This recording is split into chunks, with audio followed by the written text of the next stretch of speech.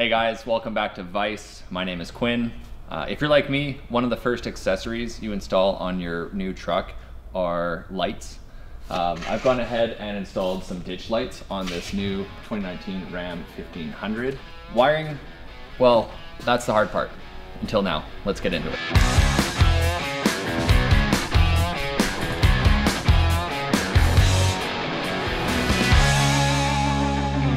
So wiring buttons to control your lights and accessories in your cab on these new trucks is pretty difficult. You don't want to drill in new holes into these expensive dashes.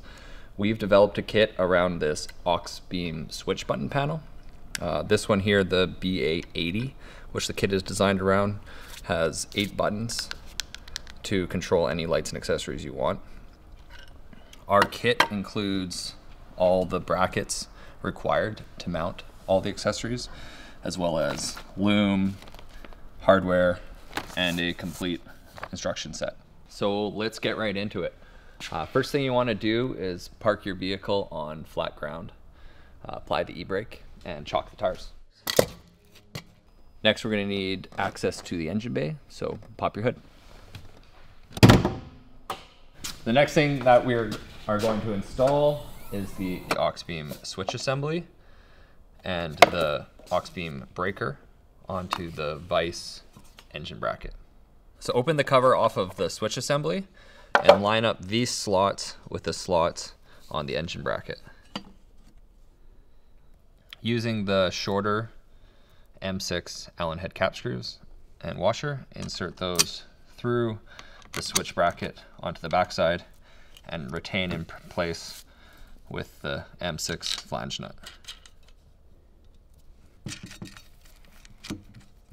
Remove the plastic cover off the breaker and install onto the engine bracket with the longer M6 by 20 mil hardware.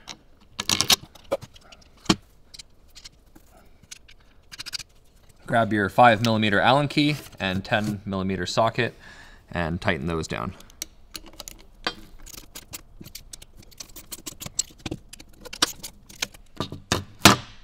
Next, we're going to install this rubber grommet into the hole between them.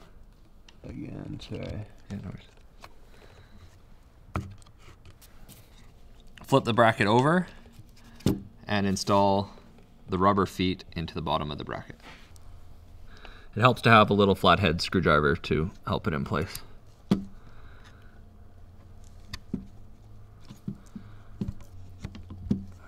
Our next step is protecting the red 8-gauge cables that come with the Auxbeam kit with the loom provided in the VICE hardware kit. Split loom does exactly that. Splits around the cable and just walk it around.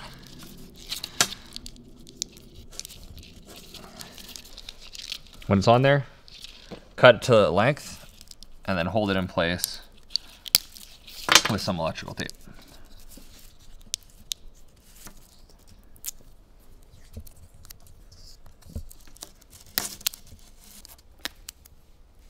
And repeat for the other cable. Slide the shorter of the 2 wires down through the grommet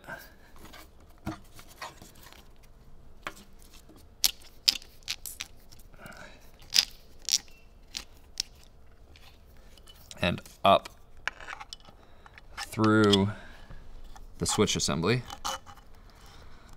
and attach it to the positive.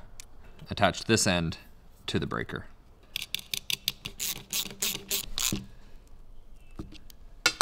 Using a 10mm socket, disconnect the battery negative and tie it out of place. Zip tie works great. This will keep the terminal from contacting the connector. The Auxbeam engine assembly that we just put together mounts right here. If you have an EcoDiesel, it mounts using these 2 fasteners, as we have. If you have a Hemi or gas-powered truck, it mounts using the fasteners located in this location and this location. Just loosen them off a couple turns. Grab your Auxbeam engine assembly pinch it in between the ECU and the bracket there. The rubber feet should sit flat on the battery. Just hold it down there and re-tighten these fasteners. So grab the ACC wire, that's this one from the Auxbeam kit, cut it to about 24 inches, 2 feet, and crimp it to the fuse tap, the smaller one, the micro fuse. And with the remainder of the 1/4 inch loom, protect this cable by wrapping the accessory wire in it. Route the accessory wire up through the Auxbeam switch and attach it to that terminal there. Take the fuse tap end, route it down and along the power cable and up into your fuse box. So this accessory wire is a signal cable. It tells your Auxbeam when to turn on, when your vehicle turns on. A good place to tap power for that is spot 37. So grab your fuse remover that's built into your fuse panel. Grab that 5 amp fuse there. And put this 5 amp fuse into this piggyback terminal. Take this and put it right back into the same spot we removed it from. Then tidy up the cables.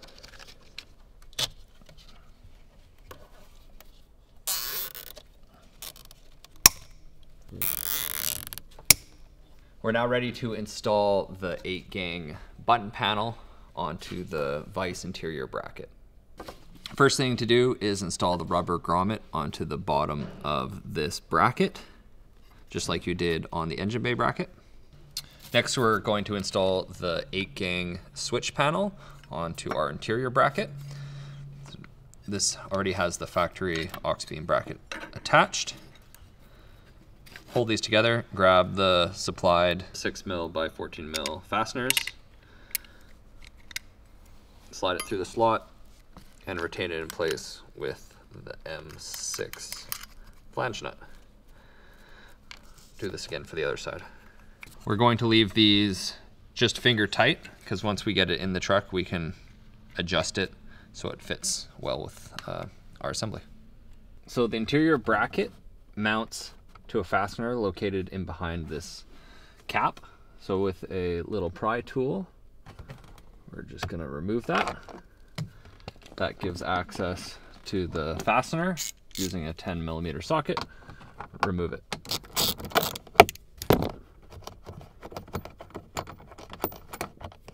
Grab this longer metric fastener that we supply, put it through the bracket. In behind the bracket, put on the machined black plastic spacer. And this assembly is going to attach like so.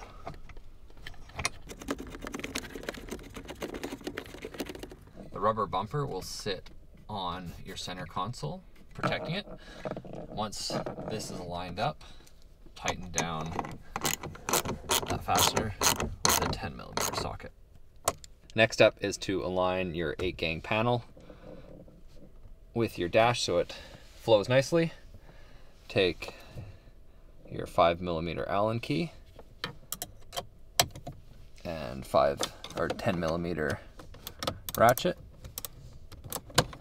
and tighten it down.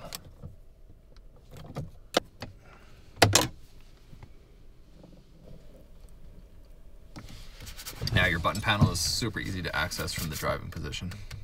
So back in the engine bay, take your 4-wire Auxbeam harness, plug it into the switch assembly, route the other end down through the opening in the bracket and towards the firewall.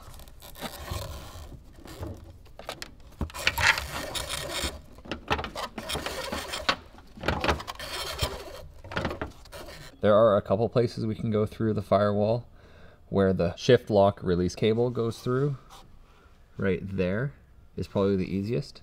There's a place up in the top right here that you can put smaller wires through if you cut a nub off. The controller connector is a little bit too big to fit in, so we're going to go into the inside of the cab, cut a small incision in there, and pass the wire through. So back in the cab, underneath your pedals, this is where that cable goes through. We are going to fold the inside up and make an incision. Let's move so we can see into the grommet behind. We are then going to feed some mechanics wire or a coat hanger through and up into the engine bay.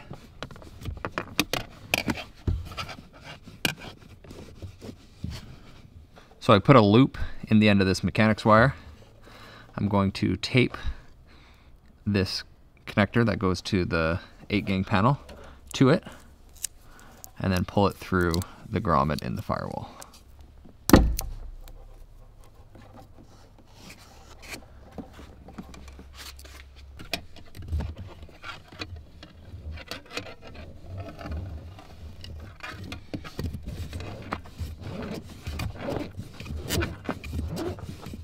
So pull the wires all the way through.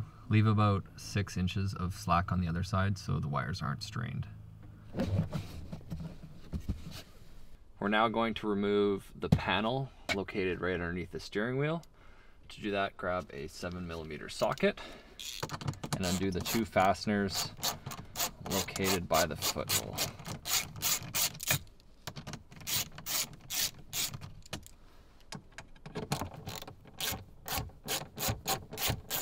So this panel is held in with 6 clips. To release it, just start grabbing the panel here and pull straight out. And again on this side, straight out.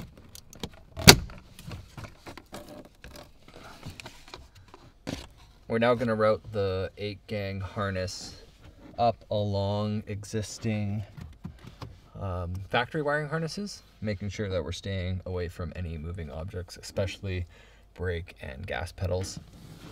Up in behind here and across through this slot here and connect it to your 8-gang panel.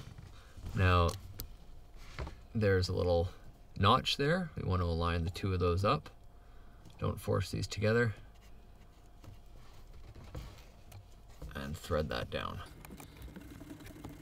Once that is done, we can now group all our cables together, bunching them together, any excess, and securing it well out of the way.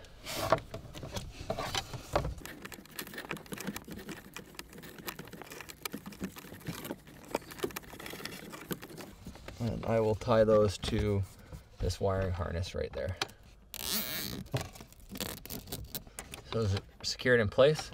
The harness that comes out of the 8-gang panel, slide it up and pop it into this little perfect slot right there, like it was meant to be, which will be nice because it will keep the harness up and out of the way. So with the wiring secured out of the way, we can now put this panel back in place. Give it a push. And then secure it in place again using the hardware that you removed out of the bottom. Back in the engine bay, we're going to take our remaining 8-gauge red cable that we've wrapped in loom and attach it between our breaker and our number 2 stud on the fuse box.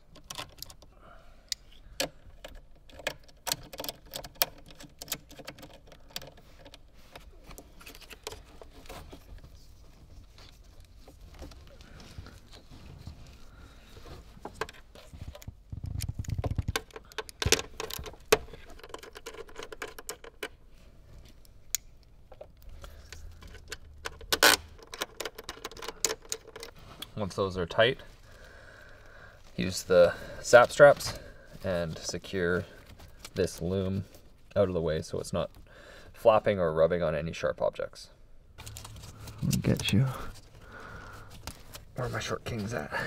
So we're now going to attach the 8-gauge black ground cable to the Auxbeam switch assembly down and attach it to the top of the battery negative terminal.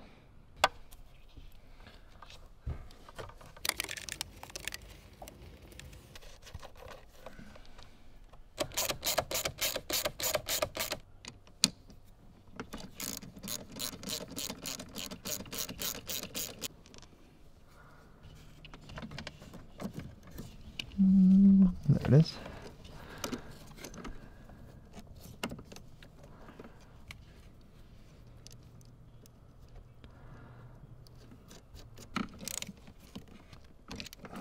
So now it's time to attach your accessories that you're going to be powering with your switch assembly. We have our ditch light bracket wiring that comes in through here. So we're routing it up here. These lights draw 2.6 amps each at 12 volts. So we're going to wire them up to our 10 amp circuit. We've got it on number 6, 2, 3, 4, 5, 6. And so just connect back these off all the way with your little bitty screwdriver. Make sure that they're fully in there and tighten down. Same for the negative. With all the wiring secured, we can now place the cover back on our switch assembly and connect the battery negative. And tighten back down with a 10mm socket. Now that this is fastened back in, make sure that your negative terminal that your grounding wire is tight as well.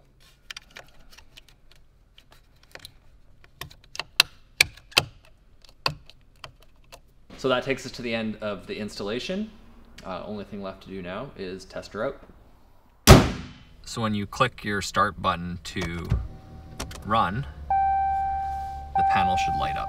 So we have our ditch light kit wired up to this button here, which we put the windshield sticker on, and you click it on. It's a nice positive feeling click. Red light indicates that switch is getting power. So that completes the install of our Auxbeam mounting kit. Yeah, whether you're mounting 1 light or 8 lights, this is really the way to do it. Super easy. Now every accessory that we add, we don't have to go through routing everything through the firewall and hooking up a relay. We're gonna put a Mod V2 bumper on here with a light bar, with lights on the top, with fog lights. So we have the foundation already to just wire those up and make the installation a lot easier. If you want to buy this kit, we have a link in the description below. If you guys have any more wiring questions about these trucks or wiring up different accessories, comment below and we'll see if we can help you out.